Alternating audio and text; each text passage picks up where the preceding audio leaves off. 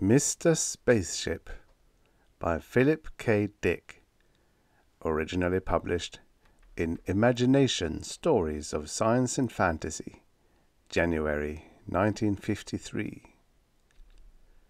Narrated by Tom Trisser. Kramer leaned back.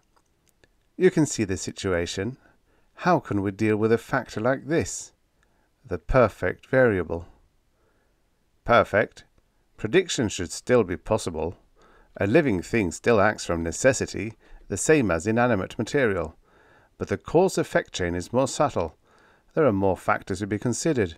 The difference is quantitative, I think. The reaction of the living organism parallels natural causation, but with greater complexity.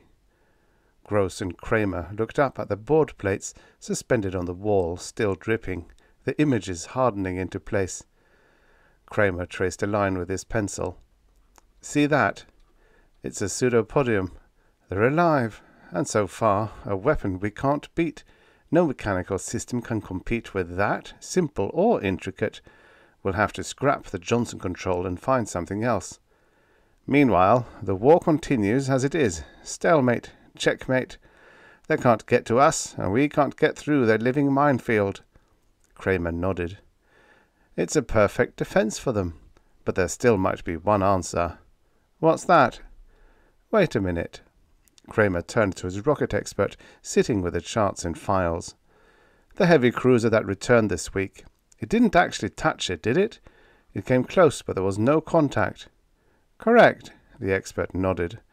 The mine was 20 miles off. The cruiser was in space drive, moving directly toward Proxima, line straight, using the Johnson control, of course. It had deflected a quarter of an hour earlier for reasons unknown. Later it resumed its course. That was when they got it. It shifted, Kramer said, but not enough. The mine was coming along after it, trailing it. It's the same old story, but I wonder about the contact. Here's our theory, the expert said. We keep looking for contact, a trigger in the pseudopodium. But more likely we're witnessing a psychological phenomena, a decision without any physical correlative. We're watching for something that isn't there. The mine decides to blow up. It sees our ship, approaches, and then decides. Thanks, Kramer turned to Gross. Well, that confirms what I'm saying. How can a ship guided by automatic relays escape a mine that decides to explode? The whole theory of mine penetration is that you must avoid tripping the trigger, but here the trigger is a state of mind in a complicated developed life form. The belt is 50,000 miles deep, Gross added. It solves another problem for them, repair and maintenance. The damn thing reproduce, fill up the spaces by spawning into them. I wonder what they feed on. Probably the remains of our first line. The big cruisers must be a delicacy. It's a game of wits between living creature and a ship piloted by automatic relays. The ship always loses. Kramer opened a folder. I'll tell you what I suggest. Go on, Gross said. I've already heard 10 solutions today. What's yours? Mine is very simple. These creatures are superior to any mechanical system, but only because they're alive. Almost any other life form could compete with them, any higher life form. If the yuks can put out living mines to protect their planets, we ought to be able to harness some of our own life forms in a similar way.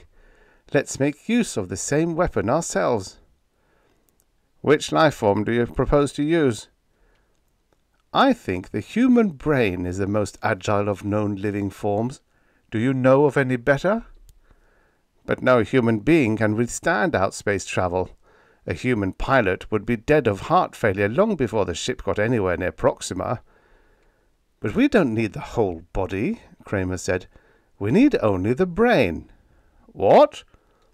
The problem is to find a person of high intelligence who would contribute in the same manner that eyes and arms are volunteered. But a brain. Technically, it could be done. Brains have been transferred several times when body destruction made it necessary. Of course, to a spaceship, to a heavy outspace cruiser, instead of an artificial body. That's new. The room was silent. "It's quite an idea," Gross said slowly. His heavy, square face twisted.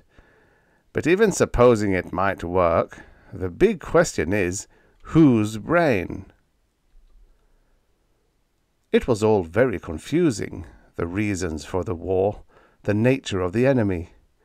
The Yukon had been contacted on one of the outlying planets of Proxima Centauri. At the approach of the Terran ship, a host of dark, slim pencils had lifted abruptly and shot off into the distance.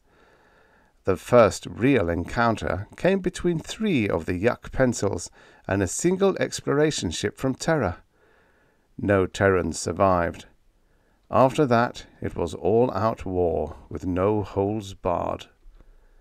Both sides feverishly constructed defense rings around their system. Of the 2, the Yukon belt was the better. The ring around Proxima was a living ring, superior to anything Terra could throw against it. The standard equipment by which Terran ships were guided in outspace, the Johnson control, was not adequate.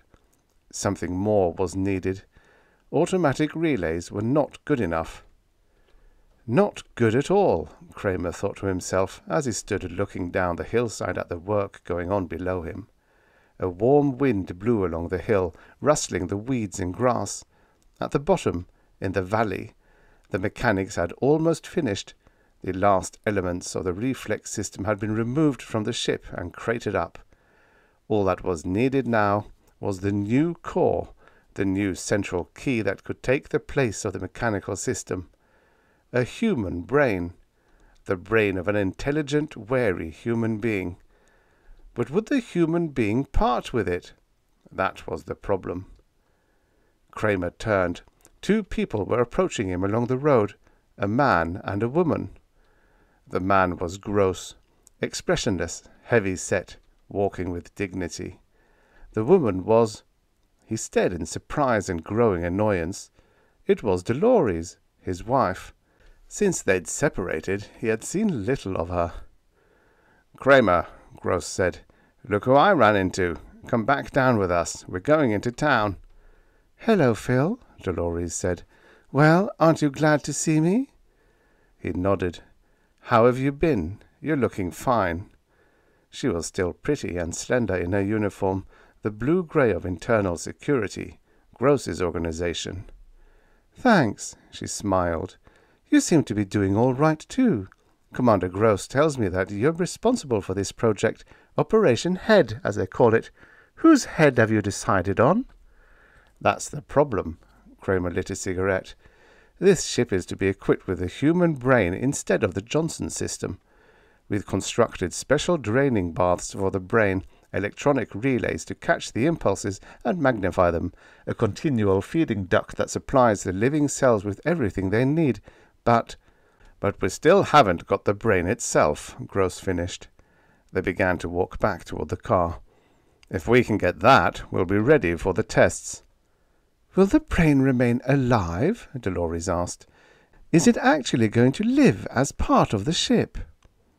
"It will be alive, but not conscious. Very little life is actually conscious. Animals, trees, insects are quick in their responses, but they aren't conscious. In this process of ours, the individual personality, the ego, will cease. We only need the responsibility, nothing more." Dolores shuddered. "How terrible!" "In time of war, everything must be tried," Kramer said absently. "If one life sacrificed will end the war, it's worth it. The ship might get through. A couple more like it, and there wouldn't be any more war." They got into the car. As they drove down the road, Gross said, "Have you thought of anyone yet?" Kramer shook his head. "That's out of my line." "What do you mean?" "I'm an engineer. It's not in my department." "But all this was your idea." "My work ends there."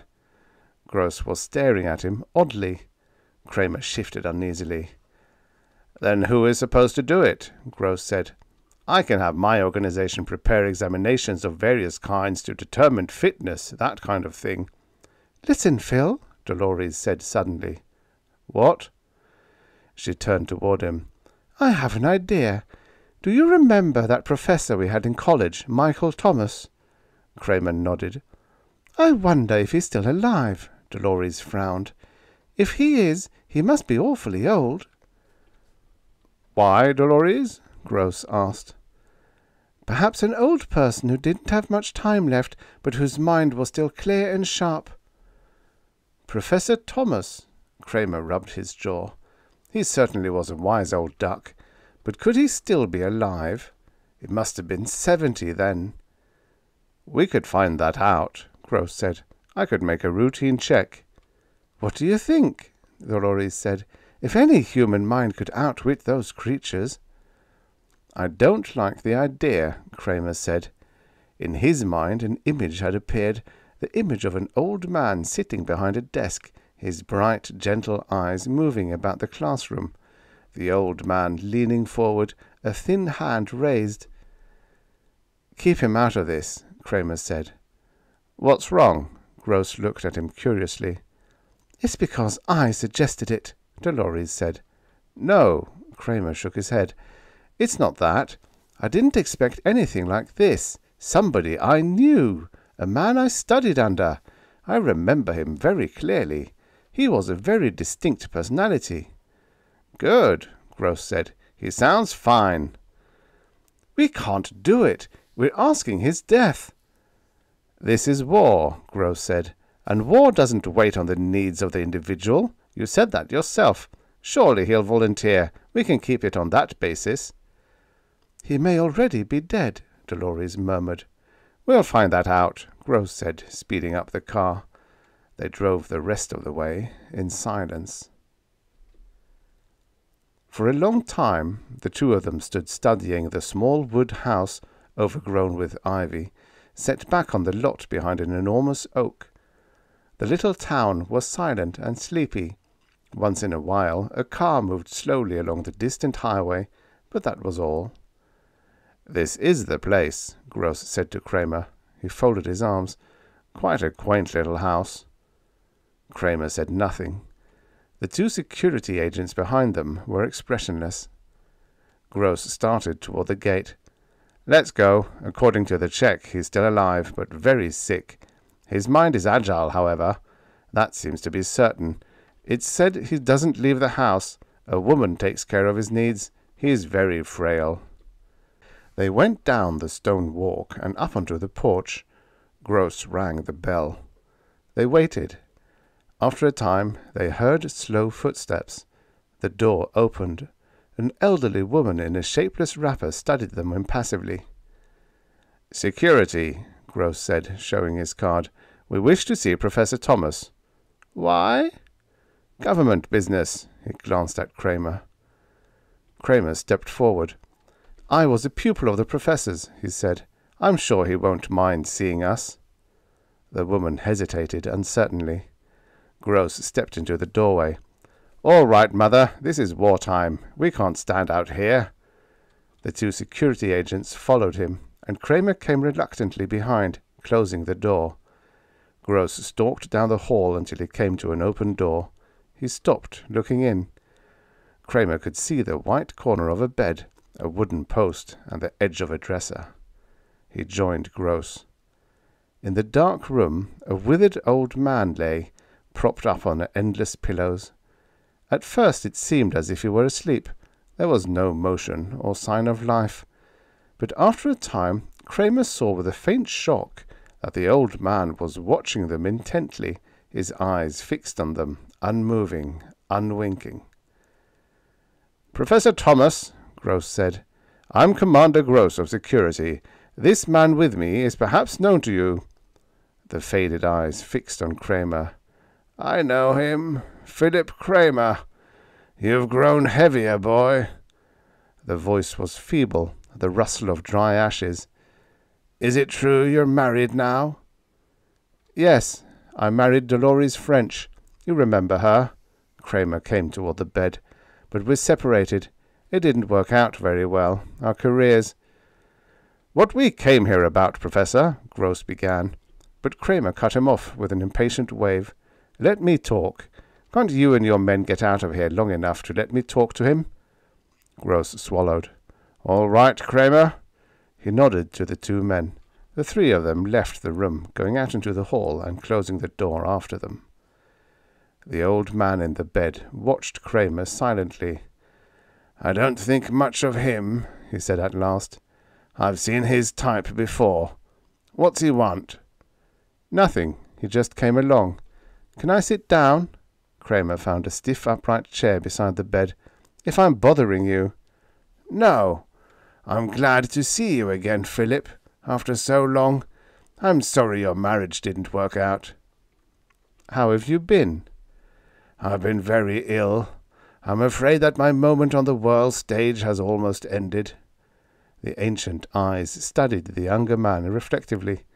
"You look as if you have been doing well. Like everyone else I thought highly of. You've gone to the top in this society." Kramer smiled. Then he became serious. "Professor, there's a project we're working on that I want to talk to you about. It's the first ray of hope we've had in this whole war. If it works, we may be able to crack the Yuk defenses, get some ships into their system. If we can do that, the war might be brought to an end." "Go on. Tell me about it if you wish." "It's a long shot, this project. It may not work at all, but we have to give it a try." "It's obvious that you came here because of it," Professor Thomas murmured. "I'm becoming curious. Go on." After Kramer finished, the old man lay back in the bed without speaking. At last he sighed. "I understand. A human mind taken out of a human body." He sat up a little, looking at Kramer. "I suppose you're thinking of me." Kramer said nothing. "Before I make my decision, I want to see the papers on this, the theory and outline of construction. I'm not sure I like it. For reasons of my own, I mean. But I want to look at the material. If you'll do that—" "Certainly." Kramer stood up and went to the door. Gross and the two security agents were standing outside, waiting tensely. "Gross, come inside." They filed into the room. "Give the professor the papers," Kramer said. "He wants to study them before deciding." Gross brought the file out of his coat pocket, a manila envelope. He handed it to the old man on the bed. "Here it is, Professor. You're welcome to examine it. Will you give us your answer as soon as possible? We're very anxious to begin, of course." "I'll give you my answer when I've decided." He took the envelope with a thin, trembling hand. "My decision depends on what I find out from these papers. If I don't like what I find, then I will not become involved with this work in any shape or form."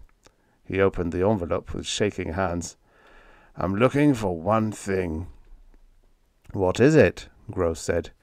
"That's my affair. Leave me a number by which I can reach you when I've decided." Silently, Gross put his card down on the dresser. As they went out, Professor Thomas was already reading the first of the papers, the outline of the theory. Kramer sat across from Dale Winter, his second in line. "What then?" Winter said. "He's going to contact us." Kramer scratched with a drawing pen on some paper. "I don't know what to think." "What do you mean?" Winter's good-natured face was puzzled. "Look." Kramer stood up, pacing back and forth, his hands in his uniform pockets. "He was my teacher in college. I respected him as a man as well as a teacher. He was more than a voice, a talking book. He was a person, a calm, kindly person I could look up to. I always wanted to be like him some day. Now look at me." "So?" "Look at what I'm asking. I'm asking for his life, as if we were some kind of laboratory animal kept round in a cage, not a man, a teacher at all." "Do you think he'll do it?" "I don't know." Kramer went to the window. He stood looking out. "In a way, I hope not." "But if he doesn't—" "Then we'll have to find somebody else. I know. There will be somebody else. Why did Dolores have to—" The vidphone rang. Kramer pressed the button. "This is Gross." The heavy features formed. "The old man called me, Professor Thomas." "What did he say?" He knew. He could tell already by the sound of Gross's voice. "He said he'd do it. I was a little surprised myself, but apparently he means it. We've already made arrangements for his admission to the hospital. His lawyer is drawing up the statement of liability." Kramer only half heard. He nodded wearily. "All right, I'm glad. I suppose we can go ahead then." "You don't sound very glad." "I wonder why he decided to go ahead with it." "He was very certain about it." Gross sounded pleased. "He called me quite early. I was still in bed. You know, this calls for a celebration." "Sure," Kramer said. "It sure does." Toward the middle of August, the project neared completion. They stood outside in the hot autumn heat, looking up at the sleek metal sides of the ship. Gross thumped the metal with his hand. "Well, it won't be long. We can begin the test any time." "Tell us more about this," an officer in gold braid said. "It's such an unusual concept." "Is there really a human brain inside the ship?" a dignitary asked, a small man in a rumpled suit. "And the brain is actually alive?" "Gentlemen, this ship is guided by a living brain instead of the usual Johnson relay control system. But the brain is not conscious. It will function by reflex only. The practical differences between it and the Johnson system is this. A human brain is far more intricate than any man-made structure, and its ability to adapt itself to a situation, to respond to danger, is far beyond anything that could be artificially built." Gross paused, cocking his ear. The turbines of the ship were beginning to rumble, shaking the ground under them with a deep vibration. Kramer was standing a short distance away from the others, his arms folded, watching silently. At the sound of the turbines, he walked quickly around the ship to the other side. A few workmen were clearing away the last of the waste, the scraps of wiring and scaffolding. They glanced up at him and went on hurriedly with their work. Kramer mounted the ramp and entered the control cabin of the ship. Winter was sitting at the controls with a pilot from space transport. "How's it look?" Kramer asked. "All right." Winter got up. "He tells me that it would be best to take off manually. The robot controls—" Winter hesitated. "I mean, the built-in controls can take over later on in space." "That's right," the pilot said. "It's customary with the Johnson system, so in this case we should—" "Can you tell anything yet?" Kramer asked. "No," the pilot said slowly. "I don't think so. I've been going over everything. It seems to be in good order. There's only one thing I wanted to ask you about." He put his hand on the control board. "There are some changes here I don't understand." "Changes?" "Alterations from the original design. I wonder what the purpose is."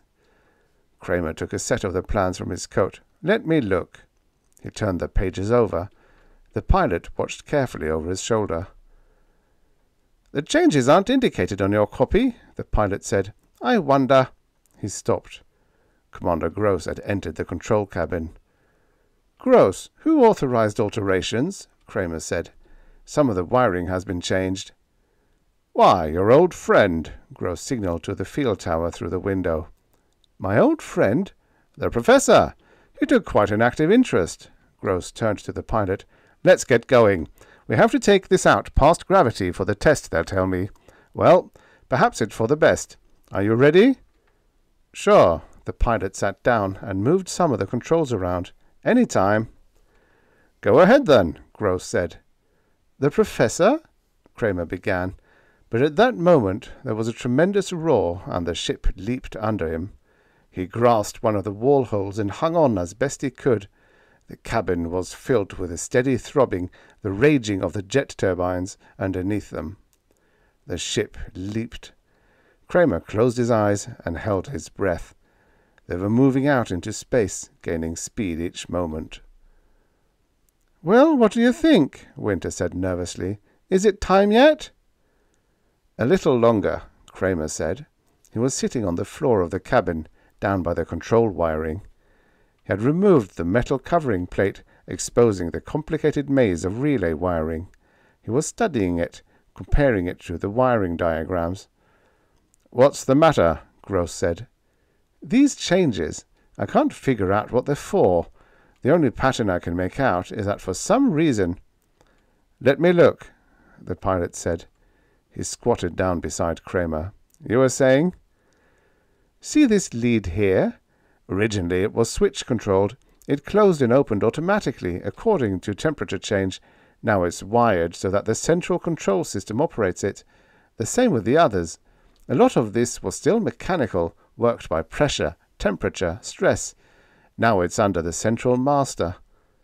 "The brain?" Gross said. "You mean it's been altered so that the brain manipulates it?" Kramer nodded. Maybe Professor Thomas felt that no mechanical relays could be trusted. Maybe he thought that things would be happening too fast. But some of these could close in a split second. The brake rockets could go on as quickly as— "Hey," Winter said from the control seat. "We're getting near the moon stations. What'll I do?" They looked out the port. The corroded surface of the moon gleamed up at them, a corrupt and sickening sight. They were moving swiftly toward it. "I'll take it," the pilot said. He eased Winter out of the way and strapped himself in place. The ship began to move away from the moon as he manipulated the controls. Down below them they could see the observation stations dotting the surface and the tiny squares that were the openings of the underground factories and hangars. A red blinker winked up at them, and the pilot's fingers moved on the board in answer. "We're past the moon," the pilot said after a time. The moon had fallen behind them. The ship was heading into outer space. "Well, we can go ahead with it." Kramer did not answer. "Mr. Kramer, we can go ahead any time." Kramer started. "Sorry, I was thinking." "All right, thanks." He frowned, deep in thought. "What is it?" Gross asked. "The wiring changes. Did you understand the reason for them when you gave the okay to the workmen?" Gross flushed. "You know I know nothing about technical material. I'm in security." "Then you should have consulted me."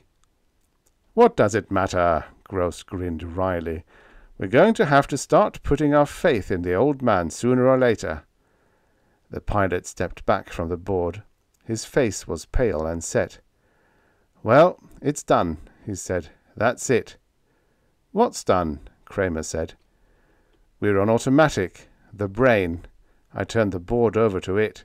To him, I mean, the old man." The pilot lit a cigarette and puffed nervously. "Let's keep our fingers crossed." The ship was coasting evenly in the hands of its invisible pilot. Far down inside the ship, carefully armored and protected, the soft human brain lay in a tank of liquid, 1,000 minute electric charges playing over its surface. As the charges rose, they were picked up and amplified, fed into relay systems, advanced, carried on through the entire ship. Gross wiped his forehead nervously. "So he is running it now. I hope he knows what he's doing." Kramer nodded enigmatically. "I think he does." "What do you mean?" "Nothing." Kramer walked to the port. "I see we're still moving in a straight line." He picked up the microphone. "We can instruct the brain orally through this." He blew against the microphone experimentally. "Go on," Winter said. "Bring the ship around half right," Kramer said. "Decrease speed." They waited. Time passed. Gross looked at Kramer. "No change. Nothing. Wait." Slowly, the ship was beginning to turn. The turbines missed, reducing their steady beat. The ship was taking up its new course, adjusting itself. Nearby, some space debris rushed past, incinerating in the blasts of the turbine jets. "So far, so good," Gross said. They began to breathe more easily. The invisible pilot had taken control smoothly, calmly. The ship was in good hands. Kramer spoke a few more words into the microphone, and they swung again. Now they were moving back the way they had come, toward the moon. "Let's see what he does when we enter the moon's pull," Kramer said. He was a good mathematician, the old man. He could handle any kind of problem. The ship veered, turning away from the moon. The great eaten-away globe fell behind them. Gross breathed a sigh of relief. "That's that." "One more thing." Kramer picked up the microphone. "Return to the moon and land the ship at the first space field," he said into it. "Good Lord," Winter murmured. "Why are you—" "Be quiet." Kramer stood, listening. The turbines gasped and roared as the ship swung full around, gaining speed. They were moving back toward the moon again. The ship dipped down, heading toward the great globe below. "We're going a little fast," the pilot said. "I don't see how we can put down at this velocity."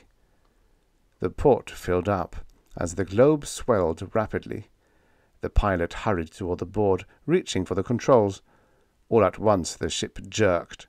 The nose lifted and the ship shot out into space, away from the moon, turning at an oblique angle. The men were thrown onto the floor by the sudden change in course. They got to their feet again, speechless, staring at each other. The pilot gazed down at the board. "It wasn't me. I didn't touch a thing. I didn't even get to it." The ship was gaining speed each moment. Kramer hesitated. "Maybe you'd better switch it back to manual." The pilot closed the switch. He took hold of the steering controls and moved them experimentally. "Nothing." He turned around. "Nothing. It doesn't respond." No one spoke. "You can see what has happened," Kramer said calmly. "The old man won't let go of it now that he has it. I was afraid of this when I saw the wiring changes. Everything in this ship is centrally controlled, even the cooling system, the hatches, the garbage release. We're helpless." "Nonsense!" Gross strode to the board.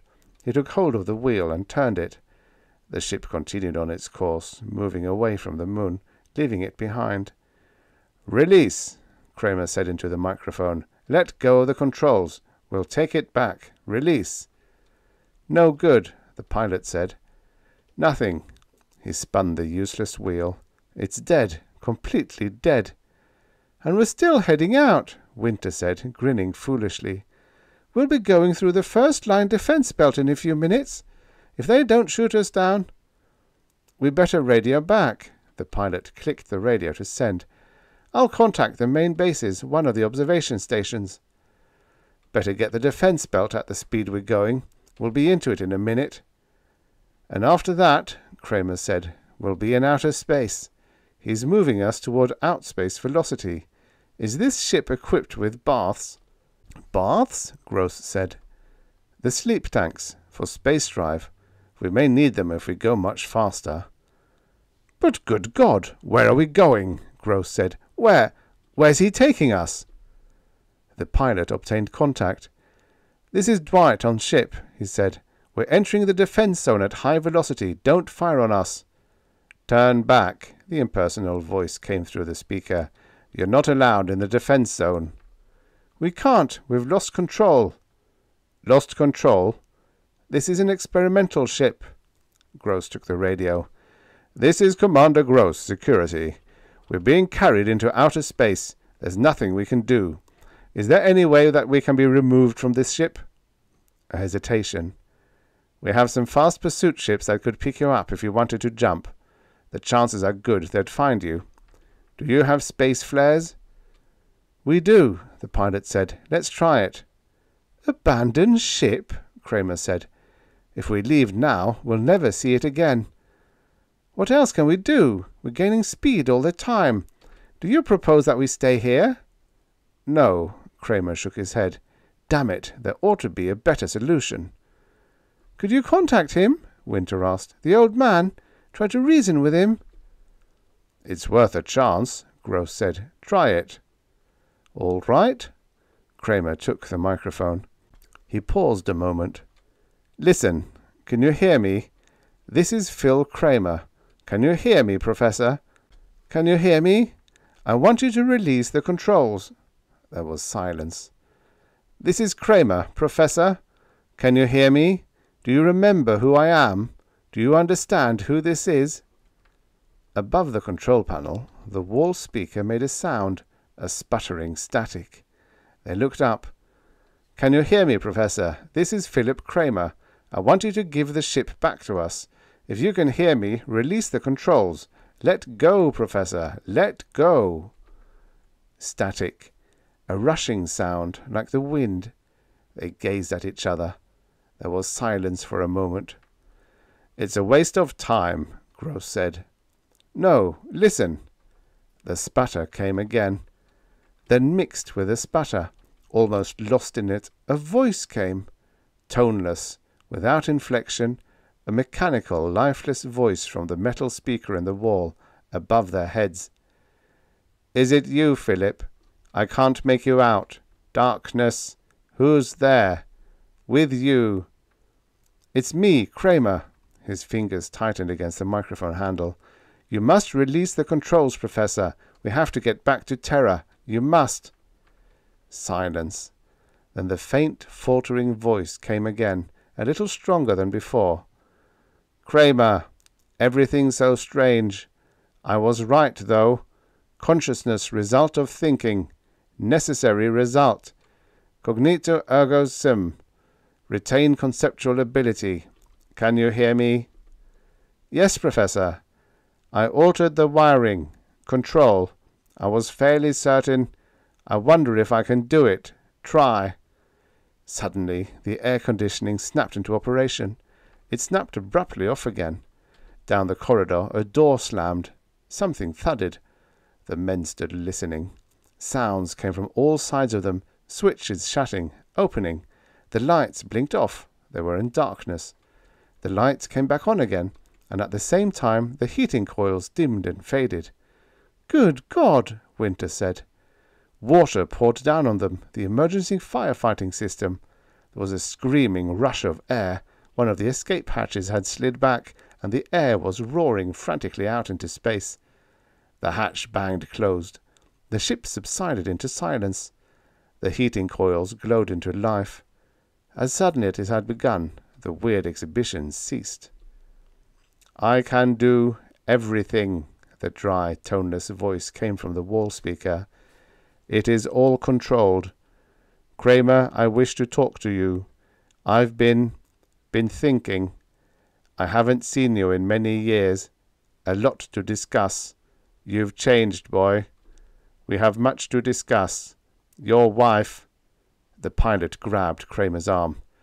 There's a ship standing off our bow. Look. They ran to the port. A slender, pale craft was moving along with them, keeping pace with them. It was signal blinking. A Terran pursuit ship, the pilot said. Let's jump. They'll pick us up. Suits. He ran to a supply cupboard and turned the handle. The door opened and he pulled the suits out onto the floor. Hurry, Gross said. A panic seized them. They dressed frantically, pulling the heavy garments over them. Winter staggered to the escape hatch and stood by it, waiting for the others. They joined him one by one. Let's go, Gross said. Open the hatch. Winter tugged at the hatch. Help me! They grabbed hold, tugging together. Nothing happened. The hatch refused to budge.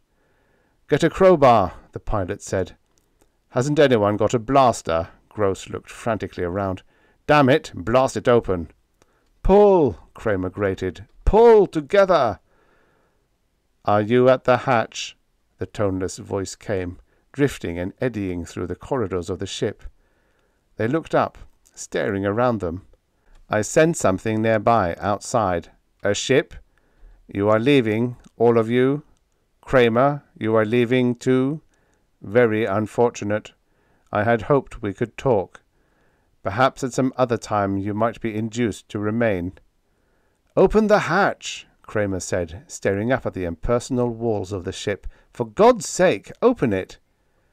There was silence, an endless pause. Then, very slowly, the hatch slid back. The air screamed out, rushing past them into space. One by one they leaped, one after the other, propelled away by the repulsive material of the suits. A few minutes later they were being hauled aboard the pursuit ship. As the last one of them was lifted through the port, their own ship pointed itself suddenly upward and shot off at tremendous speed. It disappeared. Kramer removed his helmet, gasping. Two sailors held on to him and began to wrap him in blankets. Gross sipped a mug of coffee, shivering. "It's gone," Kramer murmured. "I'll have an alarm sent out," Gross said. "What's happened to your ship?" a sailor asked curiously. "It sure took off in a hurry. Who's on it?" "We'll have to have it destroyed," Gross went on, his face grim. "It's got to be destroyed. There's no telling what he has in mind." Gross sat down weakly on a metal bench. "What a close call for us. We were so damn trusting."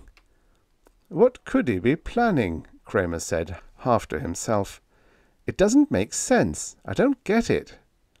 As the ship sped back toward the moon base, they sat around the table in the dining room, sipping hot coffee and thinking, not saying very much. "Look here," Gross said at last. "What kind of man was Professor Thomas? What do you remember about him?" Kramer put his coffee mug down. "It was 10 years ago. I don't remember much. It's vague." He let his mind run back over the years. He and Dolores had been at Hunt College together, in physics and the life sciences. The college was small and set back away from the momentum of modern life. He had gone there because it was his hometown, and his father had gone there before him. Professor Thomas had been at the college a long time, as long as anyone could remember. He was a strange old man, keeping to himself most of the time. There were many things that he disapproved of, but he seldom said what they were. "Do you recall anything that might help us?" Gross asked. "Anything that would give us a clue as to what he might have in mind?" Kramer nodded slowly. "I remember one thing." One day he and the professor had been sitting together in the school chapel, talking leisurely. "Well, you'll be out of school soon," the professor had said. "What are you going to do?" "Do? Work at one of the government research projects, I suppose." "And eventually? What's your ultimate goal?" Kramer had smiled. "The question is unscientific. It presupposes such things as ultimate ends. Suppose instead along these lines, then. What if there were no war and no government research projects? What would you do then?" "I don't know. But how can I imagine a hypothetical situation like that? There's been war as long as I can remember. We're geared for war. I don't know what I'd do. I suppose I'd adjust, get used to it." The professor had stared at him. "Oh, you do think you'd get accustomed to it, eh? Well, I'm glad of that. And you think you could find something to do?" Gross listened intently. "What do you infer from this, Kramer?" "Not much, except that he was against war." "We're all against war," Gross pointed out. "True. But he was withdrawn, set apart. He lived very simply, cooking his own meals. His wife died many years ago. He was born in Europe, in Italy. He changed his name when he came to the United States. He used to read Dante and Milton. He even had a Bible. Very anachronistic, don't you think?" "Yes, he lived quite a lot in the past. He found an old phonograph and records, and he listened to the old music. You saw his house, how old-fashioned it was." "Did he have a file?" Winter asked Gross. "With security, no, none at all. As far as we could tell, he never engaged in political work, never joined anything, or even seemed to have strong political convictions." "No," Kramer agreed. "About all he ever did was walk through the hills. He liked nature." "Nature can be of great use to a scientist," Gross said. "There wouldn't be any science without it." "Kramer, what do you think his plan is, taking control of the ship and disappearing?" Winter said. "Maybe the transfer made him insane," the pilot said. "Maybe there's no plan, nothing rational at all. But he had the ship rewired, and he had made sure that he would retain consciousness and memory before he even agreed to the operation. He must have had something planned from the start. But what?" "Perhaps he just wanted to stay alive longer," Kramer said. "He was old and about to die, or—" "Or what?" "Nothing." Kramer stood up. "I think as soon as we get to the moon base, I'll make a vid call to Earth. I want to talk to somebody about this." "Who's that?" Gross asked. "Dolores. Maybe she remembers something." "That's a good idea," Gross said. "Where are you calling from?" Dolores asked when he succeeded in reaching her. "From the moon base." "All kinds of rumors are running around. Why didn't the ship come back? What happened?" "I'm afraid he ran off with it." "He?" "The old man, Professor Thomas." Kramer explained what had happened. Dolores listened intently. "How strange. And you think he planned it all in advance, from the start?" "I'm certain. He asked for the plans of construction and theoretical diagrams at once." "But why? What for?" "I don't know. Look, Dolores, what do you remember about him? Is there anything that might give a clue to all this?" "Like what?" "I don't know. That's the trouble." On the vid screen, Dolores knitted her brow. "I remember he raised chickens in his backyard, and once he had a goat." She smiled. "Do you remember the day the goat got loose and wandered down this main street of town? Nobody could figure out where it came from." "Anything else?" "No." He watched her struggling, trying to remember. "He wanted to have a farm sometime, I know." "All right, thanks." Kramer touched the switch. "When I get back to Terra, maybe I'll stop and see you." "Let me know how it works out." He cut the line, and the picture dimmed and faded. He walked slowly back to where Gross and some officers of the military were sitting at a chart table, talking. "Any luck?" Gross said, looking up. "No. All she remembers is that he kept a goat." "Come over and look at this detail chart." Gross motioned him around to his side. "Watch." Kramer saw the record tabs moving furiously, the little white dots racing back and forth. "What's happening?" he asked.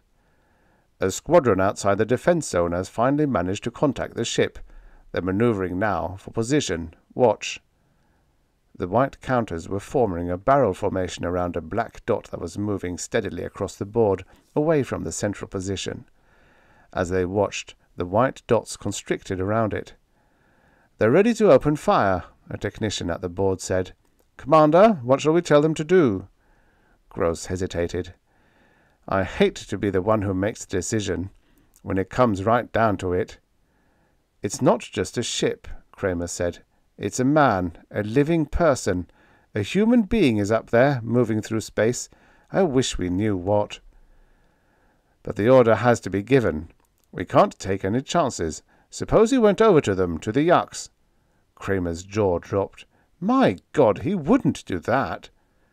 "Are you sure? Do you know what he'll do?" "He wouldn't do that." Gross turned to the technician. "Tell them to go ahead." "I'm sorry, sir, but now the ship has gotten away. Look down at the board." Gross stared down, Kramer over his shoulder. The black dot had slipped through the white dots and had moved off at an abrupt angle. The white dots were broken up, dispersing in confusion. "He's an unusual strategist," one of the officers said. He traced the line. "It's an ancient maneuver, an old Prussian device, but it worked." The white dots were turning back. "Too many yuk ships out that far," Gross said. "Well, that's what you get when you don't act quickly." He looked up coldly at Kramer. "We should have done it when we had him. Look at him go." He jabbed a finger at the rapidly moving black dot. The dot came to the edge of the board and stopped. It had reached the limit of the charted area. "See?" "Now what?" Kramer thought, watching. So the old man had escaped the cruisers and gotten away. He was alert, all right. There was nothing wrong with his mind, or with his ability to control his new body. Body. The ship was a new body for him. He had traded in the old dying body, withered and frail, for this hulking frame of metal and plastic, turbines and rocket jets. He was strong now, strong and big. The new body was more powerful than 1,000 human bodies. But how long would it last him? The average life of a cruiser was only 10 years. With careful handling, he might get 20 out of it before some essential part failed and there was no way to replace it. And then? What then?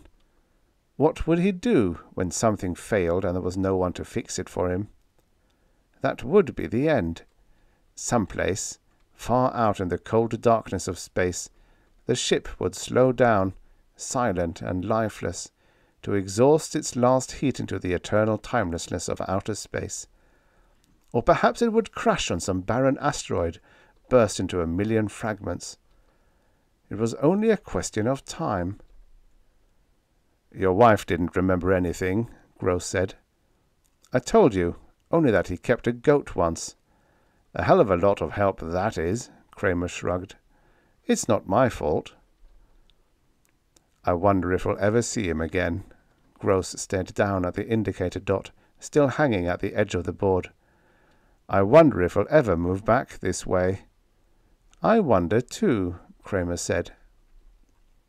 That night, Kramer lay in bed, tossing from side to side, unable to sleep. The moon gravity, even artificially increased, was unfamiliar to him, and it made him uncomfortable. 1,000 thoughts wandered loose in his head as he lay, fully awake. What did it all mean? What was the professor's plan? Maybe they would never know. Maybe the ship was gone for good. The old man had left forever, shooting into outer space. They might never find out why he had done it, what purpose, if any, had been in his mind. Kramer sat up in bed. He turned on the light and lit a cigarette. His quarters were small, a metal-lined bunk room, part of the moon station base.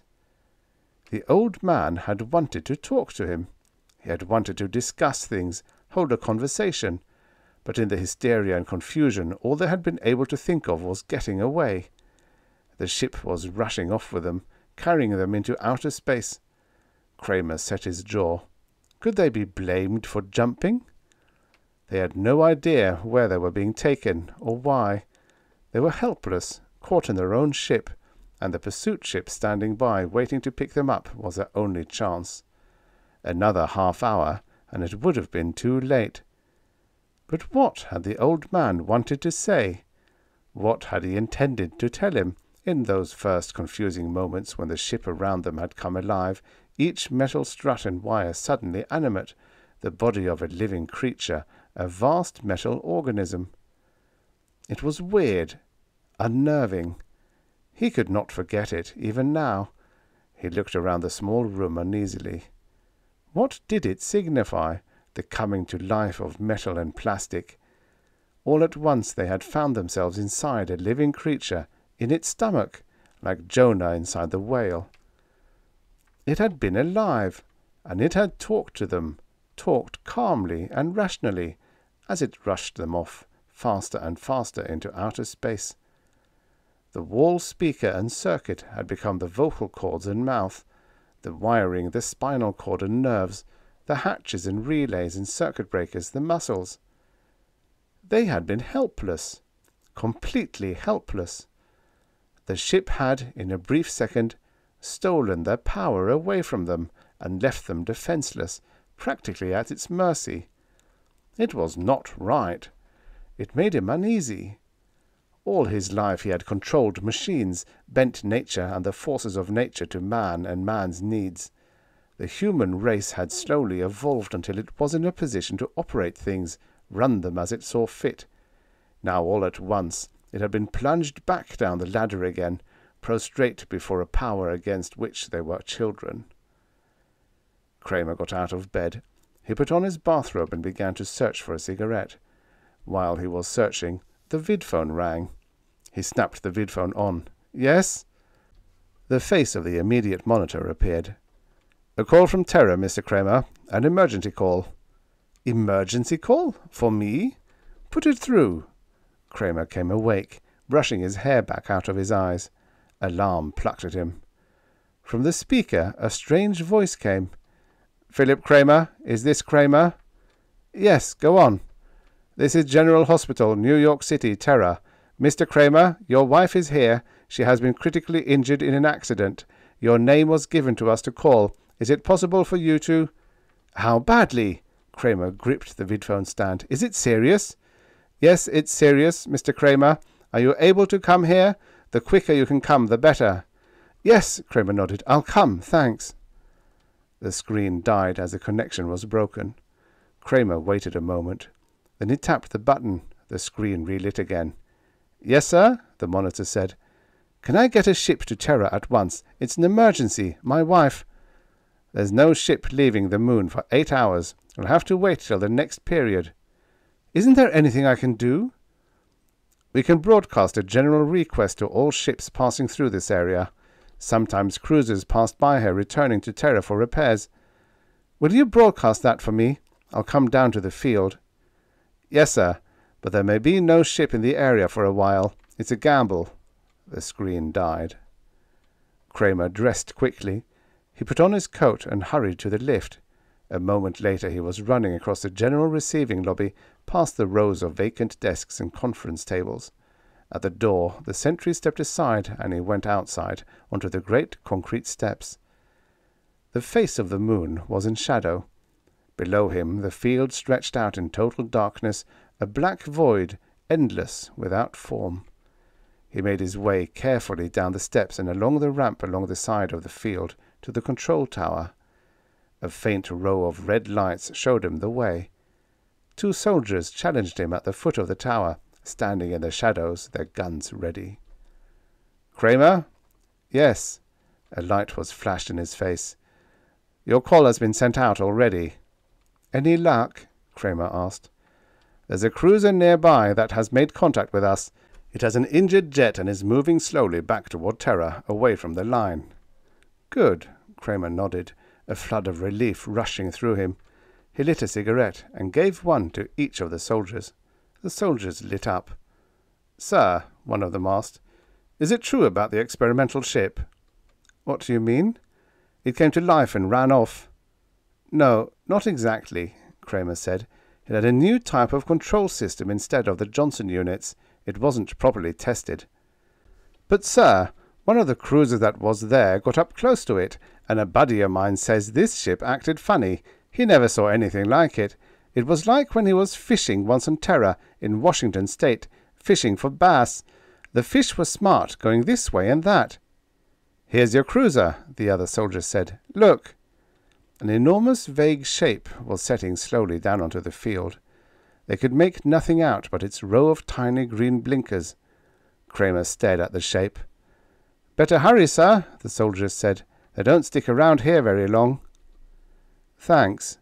Kramer loped across the field toward the black shape that rose up above him, extended across the width of the field.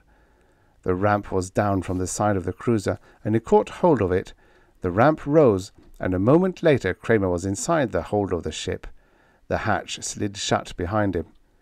As he made his way up the stairs to the main deck, the turbines roared up from the moon, out into space. Kramer opened the door to the main deck. He stopped suddenly, staring around him in surprise. There was nobody in sight. The ship was deserted. "Good God," he said. Realization swept over him, numbing him. He sat down on a bench, his head swimming. Good God! The ship roared out into space, leaving the moon and Terra farther behind each moment. And there was nothing he could do. "So it was you who put the call through," he said at last. "It was you who called me on the vidphone, not any hospital on Terra. It was all part of the plan." He looked up and around him. "And Dolores is really—" "Your wife is fine," the wall speaker above him said tonelessly. "It was a fraud. I am sorry to trick you that way, Philip, but it was all I could think of. Another day and you would have been back on Terra. I don't want to remain in this area any longer than necessary.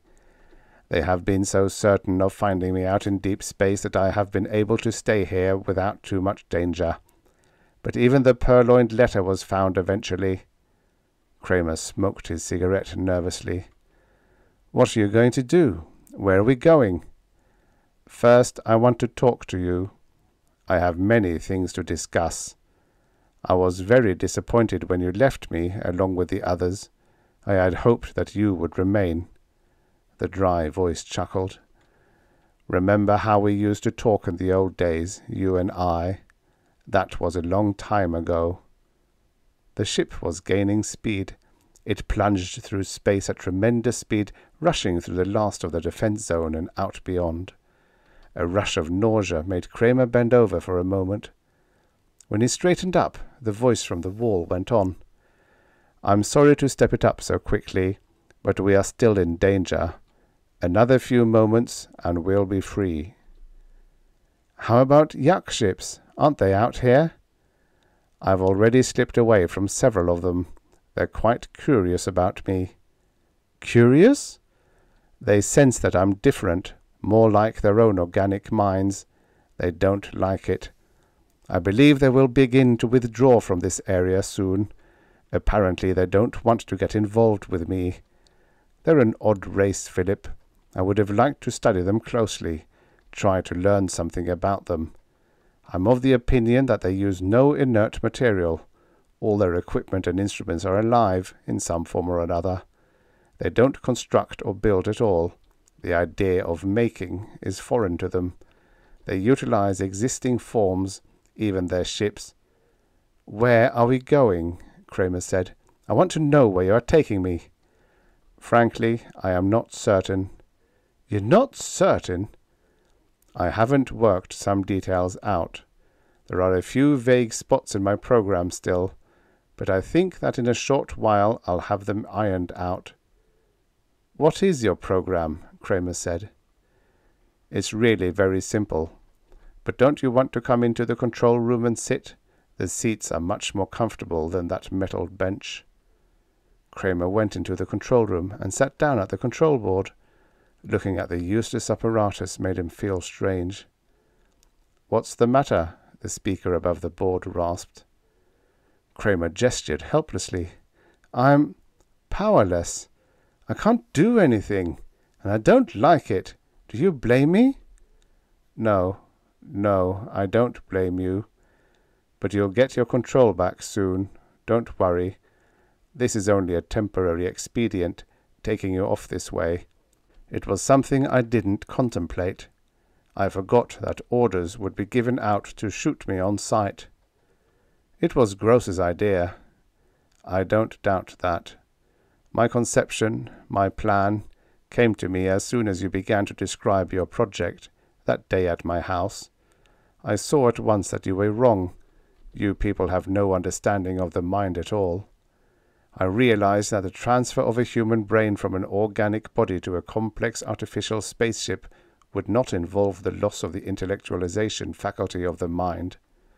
When a man thinks, he is. When I realized that, I saw the possibility of an age-old dream becoming real. I was quite elderly when I first met you, Philip. Even then my lifespan had become pretty much to its end. I could look ahead to nothing but death, and with it the extinction of all my ideas. I had made no mark on the world, none at all. My students, one by one, passed from me into the world to take up jobs in the great research project, the search for better and bigger weapons of war. The world has been fighting for a long time, first with itself, then with the Martians, then with these beings from Proxima Centauri, whom we know nothing about. The human society has evolved war as a cultural institution, like the science of astronomy or mathematics. War is a part of our lives, a career, a respected vocation. Bright, alert young men and women move into it, putting their shoulders to the wheel as they did in the time of Nebuchadnezzar. It has always been so. But is it innate in mankind? I don't think so. No social custom is innate. There were many human groups that did not go to war. The Eskimos never grasped the idea at all, and the American Indians never took to it well. But these dissenters were wiped out, and a cultural pattern was established that became the standard for the whole planet. Now it has become ingrained in us. But if some place along the line some other way of settling problems had arisen and taken hold, something different than the massing of men and material to... "What's your plan?" Kramer said. "I know the theory. It was part of one of your lectures. Yes, buried in a lecture on plant selection, as I recall. When you came to me with this proposition, I realized that perhaps my conception could be brought to life after all. If my theory were right that war is only a habit, not an instinct, a society built up apart from terror with a minimum of cultural roots might develop differently. If it failed to absorb our outlook, if it could start out on another foot, it might not arrive at the same point to which we have come, a dead end, with nothing but greater and greater wars in sight, until nothing is left but ruin and destruction everywhere. Of course, there would have to be a watcher to guide the experiment at first. A crisis would undoubtedly come very quickly, probably in the second generation. Cain would arise almost at once. You see, Kramer, I estimate that if I remain at rest most of the time, on some small planet or moon, I may be able to keep functioning for almost 100 years. That would be time enough, sufficient to see the direction of the new colony. After that, it would be up to the colony itself. Which is just as well, of course. Man must take control eventually, on his own. 100 years, and after that they will have control of their own destiny. Perhaps I am wrong. Perhaps war is more than a habit. Perhaps it is a law of the universe that things can only survive as groups by group violence. But I'm going ahead and taking the chance that it is only a habit, that I'm right, that war is something we're so accustomed to that we don't realize it is a very unnatural thing. Now, as to the place, I'm still a little vague about that. We must find the place still. That's what we're doing now. You and I are going to inspect a few systems off the beaten path, planets where the trading prospects are low enough to keep Terran ships away. I know of one planet that might be a good place. It was reported by the Fairchild expedition in their original manual. We may look into that for a start. The ship was silent. Kramer sat for a time, staring down at the metal floor under him. The floor throbbed dully with the motion of the turbines. At last he looked up. You might be right. Maybe our outlook is only a habit. Kramer got to his feet. But I wonder if something has occurred to you. What is that? If it's such a deeply ingrained habit, going back thousands of years, how are you going to get your colonists to make the break, leave Terra and Terran customs? How about this generation, the first ones, the people who found the colony? I think you're right that the next generation would be free of all this, but if there were he grinned, an old man above to teach them something else instead. Kramer looked up at the wall speaker. How are you going to get the people to leave Terra and come with you, if by your own theory this generation can't be saved? It all has to start with the next. The wall speaker was silent. Then it made a sound, the faint, dry chuckle. I'm surprised at you, Philip. Settlers can be found. We won't need many, just a few. The speaker chuckled again. I'll acquaint you with my solution. At the far end of the corridor, a door slid open. There was sound, a hesitant sound. Kramer turned. Dolores! Dolores Kramer stood uncertainly, looking into the control room. She blinked in amazement.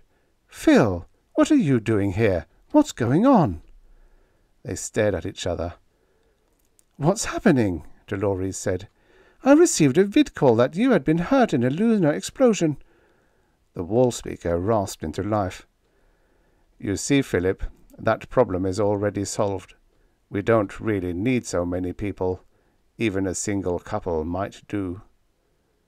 Kramer nodded slowly. I see, he murmured thickly. Just one couple, one man and woman. They might make it all right, if there was someone to watch and see that things went as they should. There will be quite a few things I can help you with, Philip. Quite a few.